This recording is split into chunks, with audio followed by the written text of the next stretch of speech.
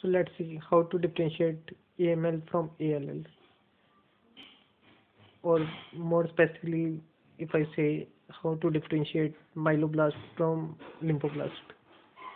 So first we should see myeloblast. Myeloblast has abundance of cytoplasm and loosely packed nucleus. You can see there is granulation in the cytoplasm of myeloblast, and there is multiple nucleoli in the nucleus. You can see many nucleoli here, here, and here also. Many nuclei.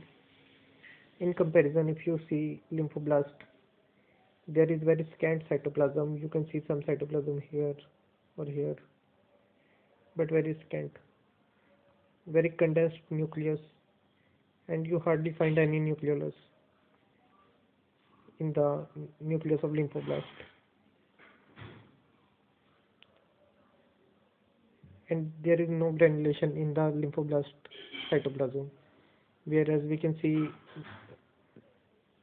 granulation in the myeloblast cytoplasm.